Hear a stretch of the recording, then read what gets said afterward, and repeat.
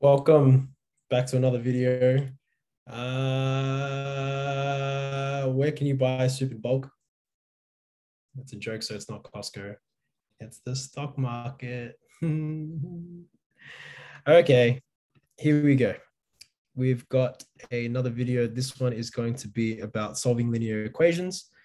Um, if you are in my class, oh, yeah, if you're in my class, this is the first time that we're actually going to be solving anything. Okay, previously we're just simplifying. We're working with, basically simplifying. Now we're actually going to start solving. So I want you guys to pick up the keywords here. Solving means you need a value for unknown. All right, in other words, you're actually looking for an answer now. You're not just looking for some expression. You're looking for an actual x equals this, a equals 10, something like that.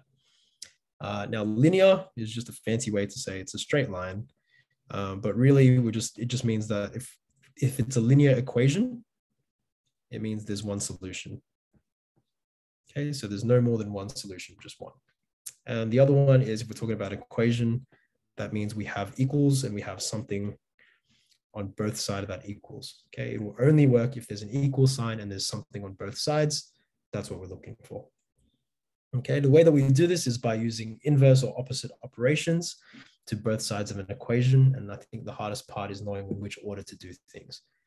The way I like to talk about it is you kind of work from as far away from the unknown and then you work your way towards it. That's how I like to think about it. But again, solve means find the value of x. Okay, so it's no longer simplify, it is now solve. So I'm looking here, I want to solve for x. So the first thing I'm going to do is I'm going to do the inverse operation to the +2, which is -2. So my next line of working will say 4x because that cancels out. 7 take away 2 is 5.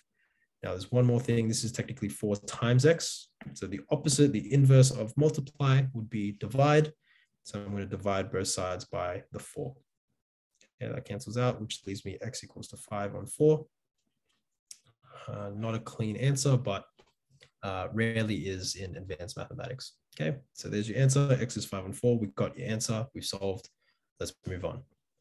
If there are pronumerals on both sides, it takes a little bit more work. I like to think of it as if you're moving houses, I'd rather move with the house that's got less to the house that's got more.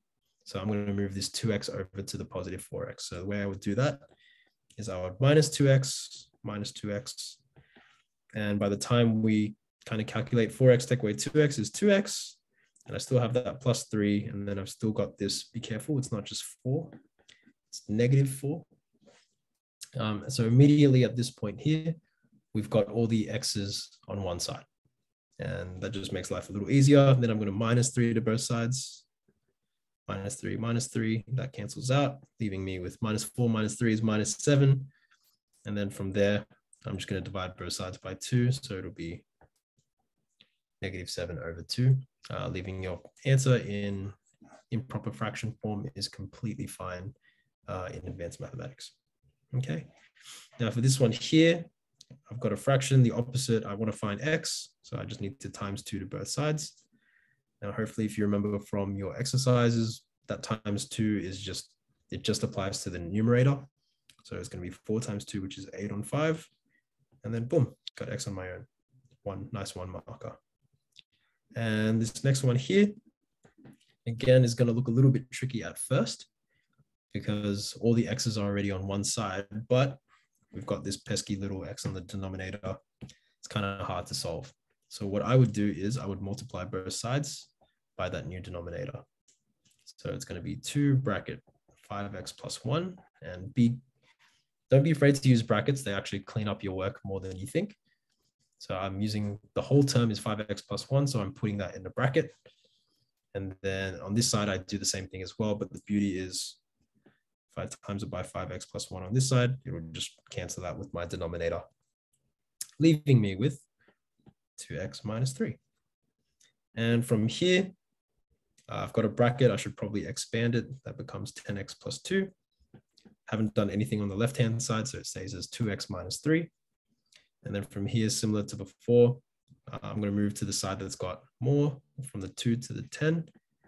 going to minus 2x to both sides, leaving me with 8x plus 2 equals to negative 3.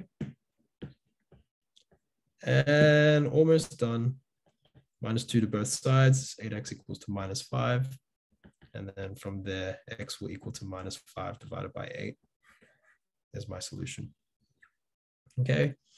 Now this last one is probably I find it confuses students the most.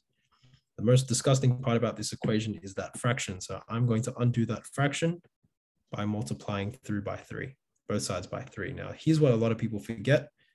I have to times every term by 3, which means the x at the front also needs to be multiplied by 3. If there was another term, plus 7y, that term also needs to be multiplied by 3.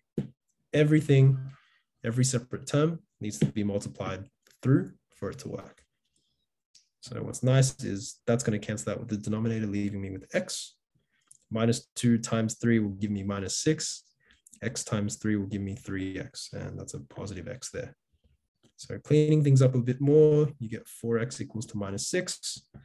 And then dividing both sides by 4, you get minus 6 divided by 4. And then that's just simplified to negative 3 on 2. And that there will be your answer. One more, sometimes you will get a worded question. I'll give you an example. Dan is triple John's age. What is John's age when the sum of their ages is 48? Okay, so here's what we need to do. We want to find John's age. Okay, so we've found out what we don't know, John's age. So what we're going to do is we're going to say John's age. If we don't know it, I'm going to let that equal to x. Okay, whatever you don't know, label that as your unknown. Pick a letter you like and go for it. Now, they told us something about Dan's age.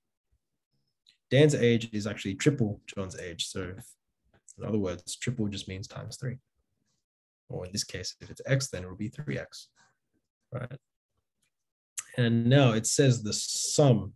So the sum is just a fancy word to say plus. That means John's age plus Dan's age should equal to 48. So in other words, x plus 3x should equal to 48. And at this point here, just collect your like terms. 4x equals to 48. X equals to 12. There's dividing both sides by 4. And then from there, it's nice. You can answer the question. John's age is 12. That's it. So when John is 12, it looks like triple that will be 36. So Dan will be 36 and the sum of their ages will be 48. All right, there you go. There's another exercise. Enjoy, and I'll catch you guys later.